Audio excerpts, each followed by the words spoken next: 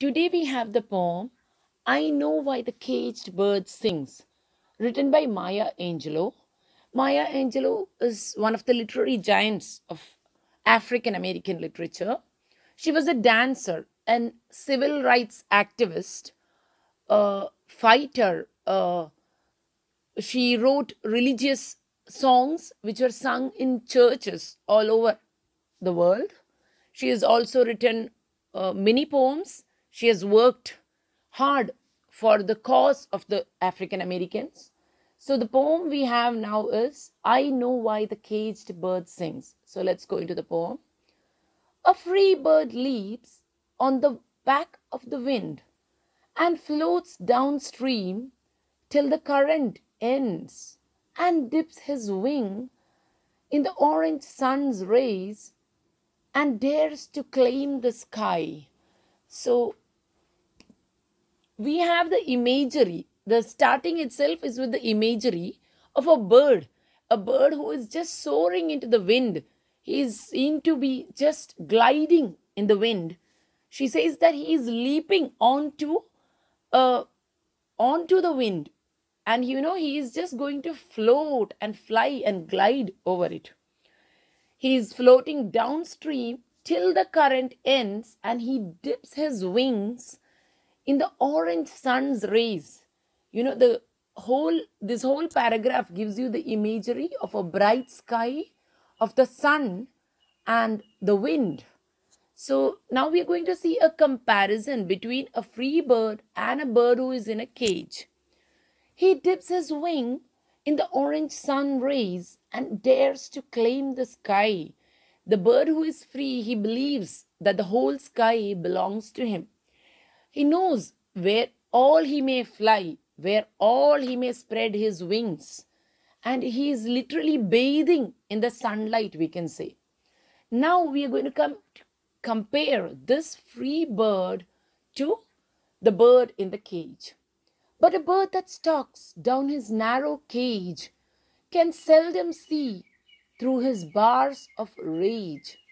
His wings are clipped and his feet are tied.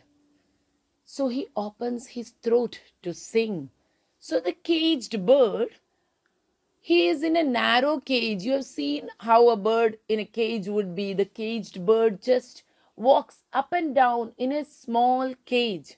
And why does the poet call the bars of rage? What does that mean? That is, there is so much anger, there is so much unhappiness in being behind these bars that they are not merely physical bars which prevent a bird from flying out. They are the bars of rage.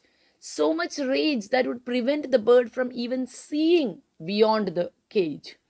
So the bird's wings would be clipped. The owner does not want the bird to fly away even if it gets a chance. Even if the cage should be open one moment, the bird is still unable to fly because its wings are clipped. His feet are tied, and so what does he do? He does the only thing he can do, and that is he opens his throat to sing. The caged bird sings with a fearful thrill of things unknown and longed for still, and his tune is heard in the distant hills, for the caged bird sings of freedom. So the caged bird is singing. There is so much of passion. There is a fearful thrill in his voice. He is singing of things that are unknown. He does not even know what he is singing of. He is singing about freedom. The freedom that he desires. And this tune is heard on the distant hill. It is heard everywhere because his voice or his sound is carrying his message. The caged bird sings of freedom. So here the poet is making us understand that freedom is intrinsic. Freedom is the natural state of every living creature. All of us are entitled to freedom. We all deserve freedom. So here we see the free bird. Now again we come back to the free bird. The free bird thinks of another breeze and the trade wind soft through the sighing trees. and the fat worms waiting on a lawn, a dawn bright lawn, and he claims the sky his own. He names the sky his own. So here we see that from one breeze, the free bird, no, he's fed up of being on one breeze or on one stream of wind. He simply changes. He changes on to another breeze. He flies to another area, and he is now between the sighing trees, the rustling leaves. So this imagery of rustling leaves, of the sunlight, what do they show us? They are all symbols of freedom. Nature is free, and it is for all the creatures on this earth. And he is also dreaming of the fat worms. That is his food, his meal, which he likes, which he can choose. It is on the dawn bright lawn, and he names the sky his own. That is his world, that is his land. No one dare say where he will fly or what he will eat.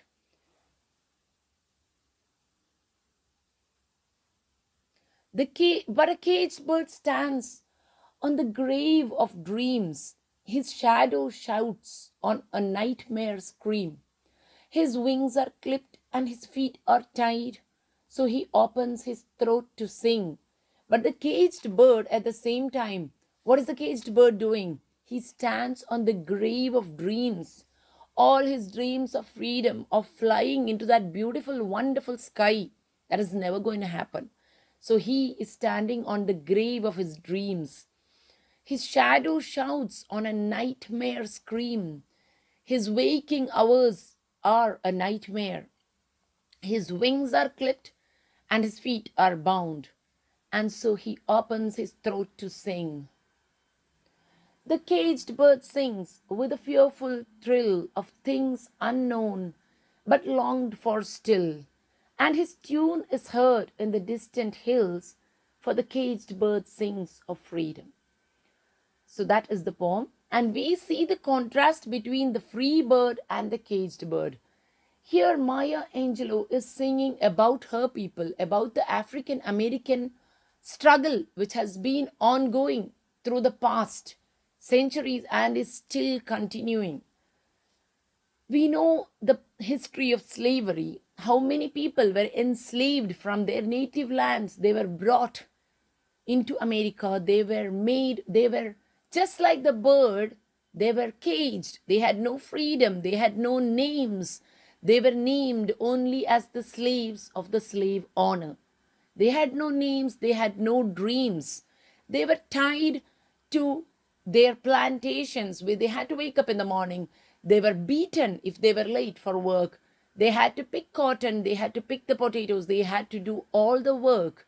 Throughout the day, they had to wear what was given to them. They were chained. They were beaten. And this anguish, this lasting horror that lives on in the African American past, this is what is symbolized by the caged bird. He is in a cage with the bars are bars of rage, because that is the sort of rage that would have filled those people as they worked hard and desired their freedom. Here the poet says, the caged bird sings with a fearful thrill of things unknown. What is this unknown thing? There were many people who were born into slavery, lived in slavery, and died in slavery. Never in their life did they know a moment of freedom. So throughout, what do? They sang. They opened their throats to sing. And because that was the only thing that they were able to do. But we see that the repetition comes. The caged bird sings. The caged bird sings and opens his throat to sing. So this shows the African American war or fight that they conducted right from the beginning. And we also see pictures of slaves singing while they are working. And this imagery of the caged bird, this is actually taken, Maya Angelou herself has taken it from Paul Dunbar's song called Sympathy. In this Sympathy, he gives the image of a caged bird for the African American slaves, and he says, Do not think that they were singing happily. They were singing gaily. You know, when a work person sings, a person who's working in a field, he's singing, people say, oh, he's singing a happy song. No, it is not a happy song. It is a plea to heaven, a plea to anywhere that prayer will reach, that I want my freedom. That is the meaning of the song. So here we can also see that there was a rise in African American songwriters also. Not only the poets. On one side there was the poets, on the other side there were the singers who came onto the stages and promoted black music into this world. They too sang of their struggles. Langston Hughes sings, I am the American brother. I too am a brother of America, but I am the darker brother of America. Today you will tell me to sit in the kitchen and eat. When there are guests, you will tell me to go to the kitchen, but I will eat and I will grow strong. And tomorrow, when the guests come, you will not tell me to go into the kitchen. You cannot, because I will sit with the guests and I will eat. And they will see how beautiful I am. That is what Langston Hughes sings. So Maya Angelou is actually showing us the struggle that the Black American community even today continues. There are many areas in which racism still prevails and the war still continues. The caged bird will not sit quiet. The caged bird will sing about freedom until he gets freedom. That is the message that the poet is trying to give us. And even if we do not take it in the context of African American literature, the poet could be a spokesperson for anybody who is marginalized, anybody who is treated as the other, who is not mainstream. It could be women, it could be the poorer communities, it could be people who are refugees, people whom the world thinks that, they do not need freedom.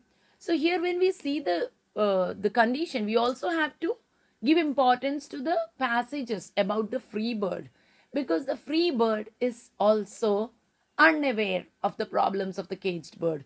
The free bird will not understand the problems of the caged bird, and that too is happening.